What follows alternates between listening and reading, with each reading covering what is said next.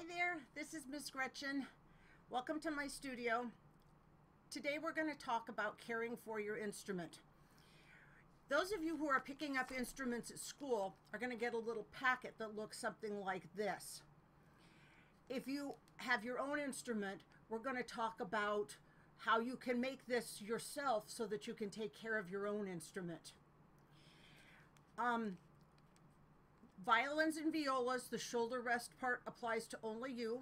Cellos and basses, not to you, but all the rest of it applies to cellos and basses. So let's first look in this packet. So violins, violas, we should have a sponge. And we should have 2 rubber bands all hooked together. Here's how you do this. You take one of the loops and put it around the chin rest, then turn it over, and the rubber band goes diagonally across and hooks on the corner. You may need to experiment. Some people prefer to hook it on this corner, and then some people actually like to go all the way across. So for right now, I'm going to just put it over this one corner. And then what happens is you just lift up the rubber band and you put the shoulder rest in there. You may need to experiment. You might want it closer to you. You might want it a little further away from you. But either way, those are the basics of it, and then you can do a little experimentation for yourself. If you're at home, you can use a sponge here if you don't have a shoulder rest already, and a couple of rubber bands. Might even be able to use hair ties if they're real stretchy. Okay, so the next things that are in the packet. 2 more things that are in the packet. Everybody has these in the packet. You have a rag, and you have some rosin. So I'm going to do a video about talking about rosining the bow and caring for the bow, but let me do a quick one just so you've got it here. If your bow is not making any sound on the string, you need rosin.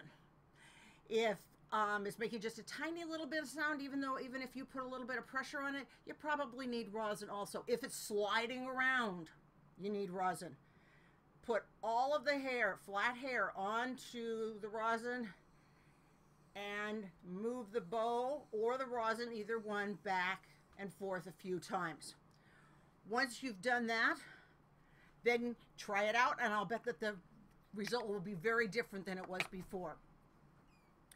So why do you have a rag? The rag is for cleaning off your instrument. Once you've played, you may end up with some rosin here on the fingerboard or rosin down on the body of the instrument. This is for cleaning that off of there because it can build up and be very difficult to remove later. So what about now? So now we know what all the four pieces are. What about putting it away? All right, if you're violin or viola, you don't need to take off the rubber band, but you need to take off the sponge. Here's the reasoning. Let me show you what it looks like when you put it in here so you can see. Can you see how it makes it stick up over the end if the sponge is in there? Well, that means that when I close the case, it's going to smash down on the violin, and we don't want that to happen.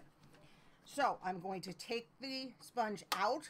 I can leave the rubber band on, then I can put my violin in.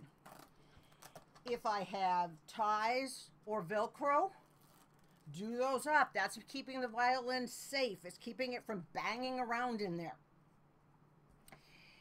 For your bow, loosen up your bow until the hairs are, you can just see a few little hairs starting to be loose. Just a few, not the whole thing. That's what you need to do. Each time when you put it back in the case, you need to loosen up the bow. Otherwise, it keeps stretching the hair out, and then the hair has to be replaced. So, put that in there. Now, what to do? Oh, I've got one more piece in my case. In some cases, you'll have a blanket for it. Put the blanket over it. Once again, that's there to help protect it within the case if it gets flipped over or bounced around. What about these pieces now? What do we do with them all? Probably for most of you, there is a pocket that you can put the rosin and the little, what is that little thing? The cleaning cloth in. Put those in here, or you could put them in a little hole. What you don't want is you don't want them in here rattling around. That's the whole point. This guy, he's a little bit more problematic for some cases, especially the plastic, the thermoplast case that are really, really shaped like a violin. In this case, I could try putting it underneath here. Now, in my case, that's going to work fine because it doesn't push the violin up. We just don't want it to push on the violin. If it didn't fit there, I would try in the pocket on the outside. And if it didn't fit in the pocket on the outside, I would look and see if there's any other space in my case that I could put it where it wasn't going to push on the violin, maybe up here, and push on the bow. If that doesn't work, then you're just going to need to keep it in the baggie separate.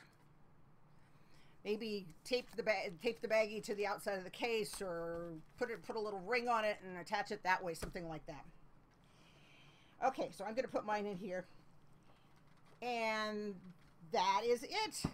Then we can close up our case. The violin or the viola is safe. The cellos and basses will also be safe. And you'll have all the things you need to keep it clean and tidy. Thanks a lot. Bye-bye.